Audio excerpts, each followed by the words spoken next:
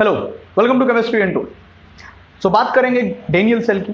पूरी इलेक्ट्रोकेमिस्ट्री हम Daniel cell को लिखते ही समझते आए हैं। हमने डेनियल सेल को रेफरेंस माना था और उसी के बेसिस पे हमने पूरी इलेक्ट्रोकेमिस्ट्री को समझा था।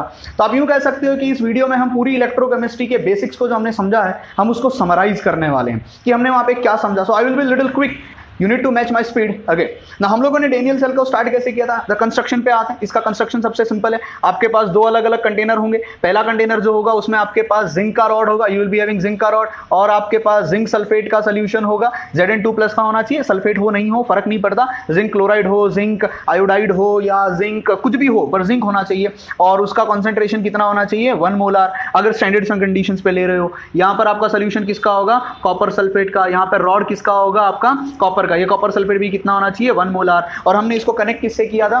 सर हमने इसको कनेक्ट किया था सॉल्ट ब्रिज के साथ। और ये सॉल्ट ब्रिज के अंदर हमारे पास इलेक्ट्रोलाइट्स कौन से होने चाहिए? ये सॉल्ट ब्रिज के अंदर हमारे पास इनर्ट इलेक्ट्रोलाइट्स होने चाहिए। इनर्ट इलेक्ट्रोलाइट्स जो कि खुद ऑक्सीडेशन रिडक्शन नहीं करेंगे। जैसे हम लोगों ने एग्जांपल के तौर पे देखा था KNO3, या हमने एग्जांपल के तौर पे देखा था KCl। ओके, हम NaCl को यूज नहीं करेंगे। NaCl को यूज ना करने के कुछ रीजन से जो आप मेरे लिए फाइंड आउट करके मुझे बताने वाले हो। उसके बाद हमने देखा था कि ये साइड का जो इलेक्ट्रोड है ये ऑक्सीडेशन करता है। This is oxidation. यहां पर आपका जिंक ऑक्सीडाइज होता है Zn2+ में, आपको 2 इलेक्ट्रॉन देता है। ये साइड का इलेक्ट्रोड जो है वो करता है reduction. This will be undergoing reduction. यहाँ पे कॉपर 2+ 2 इलेक्ट्रॉन एक्सेप्ट करता है और कॉपर बन के डिपॉजिट होता है। कॉपर 2+ जो कि एक्वियस में होता है gets converted into solid. Zinc जो कि सॉलिड होता है गेट्स कन्वर्टेड इनटू एक्वियस। ये हमने यहां तक लिखा था। फिर हमने हाफ सेल रिप्रेजेंटेशन को देखा था। हाफ सेल रिप्रेजेंटेशन कभी भी आप कैसे करोगे? सोल्यूशन पहले लिखोगे Zn2+, उसका concentration in contact with zinc, that will be solid. यहाँ पे कॉपर 2+, उसका concentration in contact with copper, that is solid. या ZnSO4, उसका concentration in contact with zinc, solid. या कॉपर सल्फेट, उसका concentration in contact with copper, solid. This is how you represent half cell. Now इसका complete cell representation हमने कैसे देखा था? सबसे पहले आप स्टार्ट कहां से करोगे? जिंक के साथ। So you will be having zinc in contact with Zn2+ का सोल्यूशन, कंसंट्रेशन, डबल लाइन वहां पे रिप्रेजेंट करता है salt bridge.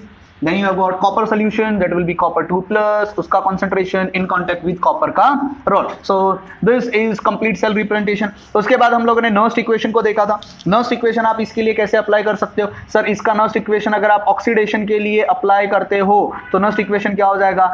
E of cell will be equal to E naught of cell minus 2.303 RT upon N into F log to the base 10. So ये complete bracket में आएगा। Product upon reactant, oxidation का product क्या है? Concentration of Zn2+ divided by 1 आएगा, क्योंकि solid का हम कॉन्सेंट्रेशन नहीं लेते, एक्टिविटी नहीं होता। उसके बाद अगला क्या हो जाएगा? रिडक्शन के लिए how do you right it for reduction? Sir reduction के लिए लिखना बड़ा आसान है। E of cell will be equal to E not of cell minus bracket 2.303 RT upon N into F log to the base 10। अब reduction के लिए आप कैसे लिखोगे? Product upon reactant. Now whose product is copper, solid तो लोगे नहीं, तो उसको लिखोगे 1 divided by reactant, that will be copper 2+ and the bracket close. So this is how you right. Overall Nernst equation कैसे लिखोगे? Overall Nernst equation so how do you right overall Nernst equation? सो आप इसको लिखोगे E of cell will be equal to E naught of cell minus 2.303, that will be RT upon N into F log to the base 10. So overall redox reaction चाहिएगा। overall redox reaction कैसे आता है? Oxidation plus reduction. मैं direct लिख रहा हूँ। so this will be zinc plus copper 2+ gets converted into Zn2+ plus copper. So this will be your overall oxidation reaction. आप oxidation और रिडक्शन को ऐड करो, आपको ये रिएक्शन मिलेगा। 2 electrons will get cancelled. Okay, so कैसे लिखोगे? Product upon reactant. Product, who is your product? Zn2+. So concentration of Zn2+ divided by concentration of copper 2+, that's it. This is the complete this is nurse equation. Now यहाँ पर question उठता है कि E of cell क्या, E naught of cell क्या होगा? Sir इसका E naught of cell का फॉर्मूला हो जाएगा E naught of cathode minus E naught of anode. Who is cathode? So E naught of cathode ये है कैथोड, तो E naught of copper and copper 2+ is getting converted to copper. So इसको ऐसे लिखोगे minus E naught of anode. Now whose anode? Anode ये है, but इसका हम ऑक्सीडेशन नहीं, इस इसका भी रिडक्शन पोटेंशियल लिखेंगे. So how do you right reduction potential of anode? So this will B E not of anode. Anode is going undergoing oxidation, but हम लिखेंगे क्या? रिडक्शन. तो कैसे लिखोगे? Zn2 plus and this will be zinc. So getting reduced, everything should be in terms of reduction. So this is what you get. ये आपका overall Nernst equation है. This is what happening. Now अगला question उठता है कि इसका overall voltage कितना है. अगर आप इसका ओवरऑल वोल्टेज देखोगे सो ई ऑफ सेल, इसका वैल्यू समथिंग निकल के आता है 1.1 वोल्ट इनिशियली. इसको ई नॉट ऑफ सेल कह सकते हो जब सब कुछ 1 मोलार होगा. हमने प्रीवियस वीडियोस में देखा है कि जैसे जैसे जिंक 2 प्लस का कॉन्सेंट्रेशन बढ़ेगा, as Zn2 plus increases and as copper 2 plus ion decreases, ये डिफरेंस कम होते जाएगा. और ये जब डिफरेंस धीरे धीरे कम होते जाएगा, एक टाइम आएगा जब आपका ई ऑफ सेल का वैल्यू क्या हो जाएगा? 0. हम कहते हैं वो इक्विलिब्रियम कंडीशन है. इसके वीडियोस मैंने ऑलरेडी बनाए हैं, प्लीज आप उसको देख लीजिएगा. सो इसका इनिशियल वोल्टेज कितना होगा? 1.1 वोल्ट. और वक्त के साथ जब ये धीरे धीरे चलने लगेगा, इसका वोल्टेज धीरे धीरे कम होगा, एंड जब इक्विलिब्रियम आ जाएगा तो इसका वोल्टेज विल बी 0. मुझे उम्मीद है यहां तक समझ में आया. और आप बहुत सारे इक्वेशंस लिख सकते हो. हम लोगों ने बहुत सारे इक्वेशंस पढ़ा है कि डेल्टा जी का वैल्यू हो जाएगा minus N F E of cell. आपको यहाँ पे ये फॉर्मूले को, नर्स इक्वेशन को सॉल्व करके लगाना पड़ेगा. डेल्टा जी नॉट का फॉर्मूला हो जाएगा minus N F E not of cell. आप ई नॉट ऑफ सेल का 1.1 का वैल्यू आप वहां पे डाल सकते हो अगर आप यूज करोगे तो. उसके बाद क्वेश्चन उठता है कि एन का वैल्यू क्या होगा. सब जगह मैंने एन लिखा है. What will be the value of N? How many electrons are involve? Electrons involved are 2, so n का value will be coming out to be 2.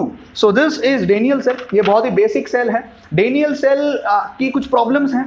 इस Daniell सेल की सबसे बड़ी प्रॉब्लम यही है कि ये इवन दो ये गैल्वेनिक सेल है जो हमको ईएमएफ प्रोड्यूस करके देगा, जो हमको करंट प्रोड्यूस करके देगा, बट हम इसको घुमा नहीं सकते एक जगह से दूसरी जगह पे. Reason is it has got 2 containers जिसमें आपने सॉल्ट ब्रिज लगाया है. आप अगर देखना चाहोगे तो रियलिटी में कुछ ऐसा दिखता है. ये लेबोरेटरी की पिक्चर्स हैं, ये ऐसा एक्चुअली दिखता है. तो अब आप इसको नहीं लेके चल सकते. You can not carry always that blue colour over there. The blue colour solution that you are seeing over there is copper sulphate solution.